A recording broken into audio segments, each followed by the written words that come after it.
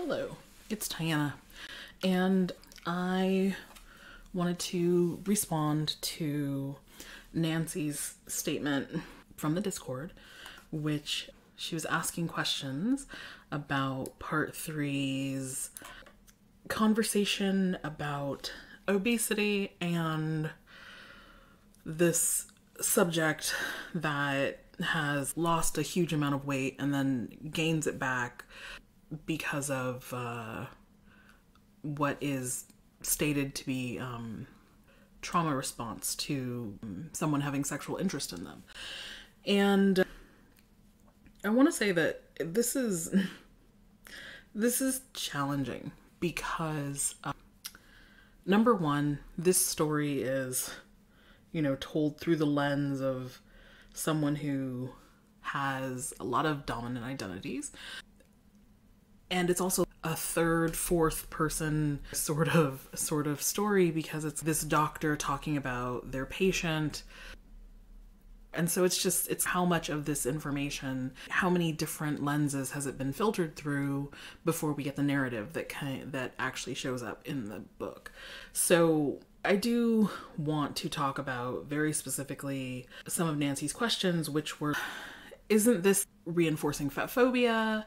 Is it talking, are we talking about desirability and also like acts of violence / dominance? Like all kinds of things are going on here in this story. So I just want to speak a little bit more on it because I know I didn't have very much time to discuss it in the live call. So here we go. All right. So I'm looking at my notes right now because so much here. All right. So basically we're looking at page 143, which is part 3, and we're talking about, I think the heading is the hidden epidemic. So when I first read that heading and then noticed that they were talking about, quote unquote obesity here, I was, okay, what is the hidden epidemic here? Is it obesity or is it actually child abuse? Which is sort of what it seems to be talking about, but also considering that fatness is used in this place as the case study, and that fatness, quote unquote, the obesity epidemic is a thing that is in the discourse right now. I just thought that was an interesting little pun to be calling it that. So there's that. But basically, the long and the short of it is this other doctor, his name I think is Felidi. And essentially what he is saying is that he had his client or his patient, he's doing a study, and he was using what's called supplemented absolute fasting. And I'd never heard that phrase before, and so I went looking for it. And essentially what supplemented absolute fasting is that these people are not allowed to eat or drink. So they are 100% starving, nicely called fasting here, but they're starving. They're completely restricting their food intake. And it is a supplemented absolute fasting because, these are doctors. They understand that you do need nutrition in order to not die. So these people are able to take supplements, probably in pill form, or who knows, but either way, they're able to take supplements, probably with water and nothing else. And that's the only thing that they're able to have. And I think that that's horrible because, no wonder it causes, what did they say? This great results or something? Yeah, it's gonna create great results. People are gonna lose great amounts of weight when you fucking keep them from eating. Absolutely. We know this, and we have seen this time and again, unfortunately, through some really horrible means, such as, the Holocaust. And when there's extreme famine, this is a thing that we've seen over and over again. Ethiopia, Somalia, it is what it is. We know that when people don't eat, they lose weight. So I don't really understand why this needs to be studied, but whatever. That's my point of view. So basically, this person is on this diet for 51 weeks. That's a year. That's basically a year, because a year is 52 weeks long. So this person is on a no eating, no drinking diet, starvation diet, for almost a whole year. And she had a huge weight loss. Over 200 pounds was lost in this period of time. And I'm, yeah, of course. You know, so the thing is that the twist, the surprise, the thing that kicks it all off is that when she comes back for her follow-up a couple of months later, so do we know if this is 2 months or 3 months? I don't know. It doesn't say, it just says a few. She had regained more weight than he thought was biologically possible in such a short time. And that's taken from page 144. And I mean, all of these words, all of these phrases are relative, because what is a few months is one question. Also, what did Philly think was biologically possible as far as weight gain is concerned?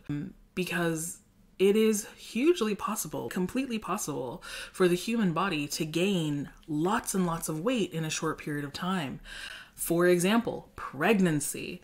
There are people who will, when they are growing a baby inside their body, gain gobs and gobs of weight, partially due to the fact that there's a new growing creature inside. There's a whole new organ that has been created to service the new growing creature.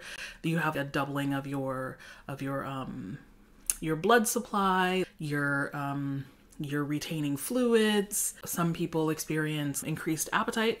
So it's just, come on now. The human body is able to gain lots and lots of weight. And also considering that Felitti is a weight loss scientist, what is a lot of weight to him? You know, I assume Felitti is probably not a fat person. And Felitti is somebody who's trying to make fat people thin. Also says to me that he already has some weight bias and is definitely steeped in fat phobia. So a lot of weight to him could be 30 pounds, you know, it could be 50 pounds, who knows? But knowing that this person biologically has just shrunk their body by over 200 pounds, the body doesn't like that sort of thing, just biologically. It's a big deal to the body when you start to lose weight, especially through something like starvation. The body is in panic mode, full on panic mode.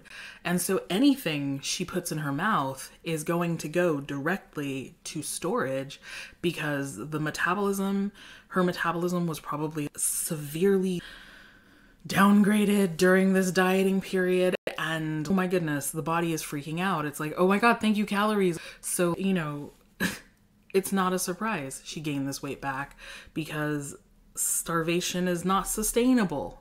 It's sort of against how the human body works and how life is sustained. So essentially, these are all the things that you have to sort of pick apart by this statement that is made here. But okay. So that's one part, right? That's one part. That's the biological part. And that's the inevitable result of what happens to a human body that has been restricting caloric intake. It will always happen because the body does not like to let go of calories. That's not what the body wants to do. The body wants to survive, and it knows it needs calories to survive. So that's the first thing.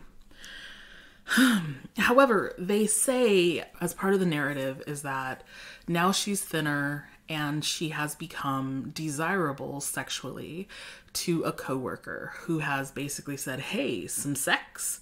And she has had a negative reaction, so a trauma response to the possibility that someone wants sex with her. And so that part I'm not going to argue with, because that's real. She apparently has let them know, I have a history where I was abused sexually by my grandfather as a child. And so that trauma response, going, oh no, somebody wants sex with me, connecting that with the negative experiences of sex from childhood, and then reacting to that with binge eating, makes complete and total sense to me. So this thing is not in question. I think that she was trying to take care of herself. I think everybody is when they have a negative response to an experience. We all find some way to cope, to soothe, to take care of ourselves, to get ourselves back to a feeling of safeness, or as close to safety as we can, back to our baseline. And so that's real. But then this also is an interesting thing because it is, like Nancy was saying, playing into the trope that a fat body is an unattractive body. It is an unwanted, unsexual body, or desexualized body, I should say. And they continue on that with a little bit later in the chapter. So we're skipping to page 147, where some people are gaining weight as a way to be safe. So there's a quote here: overweight is overlooked, and that's the way I need to be. So essentially they're saying that, you know, this person is choosing to be fat and using behaviors that create fatness in their body so that they cannot be sexually attractive because they have trauma around sex and sexuality. Or, yeah, basically that. So the thing is, this really sucks. This really sucks because the truth is that fat bodies are really sexy. There are people who find fat bodies attractive. There are people in fat bodies, you might be one of them, who are out here having sex with some regularity and enjoying a healthy and consentful sex life. And I'm excited for you. This is something that's real, right? However, in the discourse, the conditioning that we are given says that this isn't a real thing. This is not something that is true. Nobody wants to do sexy time with you because your body is so big. And this is really untrue, because I know that there's also the flip side to this, is the over-sexualization of the fat body, which is like as a kind of apology for being fat, for having this body that does not conform to what is ideal or normative. You must now perform sexy. You have to always look sexually attractive. You know, you have to wear makeup, you have to do your hair good, you have to dress well. You need to push your boobs together and put them up underneath your chin. You know, that kind of stuff. You need to be wearing the high heel. You need to be like, ooh, sex kitten all the time. And this is your apology for your fatness. And that is a way to buy your acceptance, or, you know, your conditional acceptance in reality, but your conditional acceptance into a society that hates fat bodies. And so that's the part that for me sometimes is really hard, because it's make it make sense. On one hand, you're telling me that I am completely undesirable as a partner, as a parent, as a childbearing vessel, as somebody to, you know, put penis in and have a good time because of my fatness. Yet at the same time, a body like mine is the number one porn destination for a lot of people. It's real fetish, there's real money there. So if you're into sex work, do you? Yeah, so basically this is the weird dichotomy of the dehumanization of the fat body, right? Is that you're at both times super sexy and also yuck. How can people have sex with you? It's just unfair, just completely unfair, and just really showing how ridiculous this system is the fact that it's both and in this negative way, you know? So also in the post here, Nancy was talking about the conflation of acts of violence and dominance with desirability. So that's what I was talking about when I was saying that hypersexualization, or, you know, hyper promiscuity, being always sexually available, regardless if you want it or not, is also part of that performance and price that you're paying for the conditional tolerance and acceptance within normative society. And so, if you have to perform sexy and also perform sex, but if you have to do these things in order to be part of the in crowd, then that is an act of dominance and an act of violence against you. Because you can't just be who you are, you have to create a character and play that role in order to be accepted. And that is violent. So yeah, I think that these are things that are really challenging here.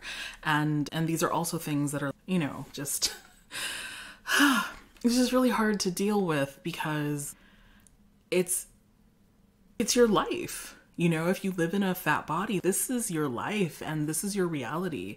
And this is what is happening to you every day, all day. And it's a horrible mind fuck, because, you just don't know really where you stand ever.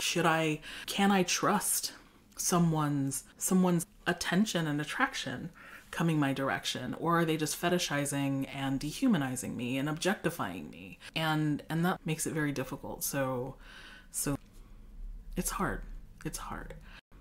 But this is also how come fat people are less believable when they're victims of sexual abuse and violence. Just, it's absolutely the fat phobia and the stigma and the hatred against fat bodies. Basically, how is it possible that someone would do that to you? You're so gross. Why would anybody want to do that to you? And that's just so disheartening. God, there's so much there, and it just hurts my heart to talk about it. So anyway, these are a lot of my thoughts on just this part of the book. And I guess the one thing I have not said yet, I think is really important, is that trauma is not the reason that every fat body is fat. I think there are people out there where trauma is part of their fat story. And it isn't necessarily. There's a lot of reasons that people are fat. And we cannot just, be painted across the board that you are fat because of trauma. Because there are still fat people out here in this world who have had wonderfully loving upbringings. They have, caregivers and social systems that take care of them, and they're still fat. So fatness just is. Maybe it's because of trauma. Maybe it's because of binge eating. Maybe it's because you just like food.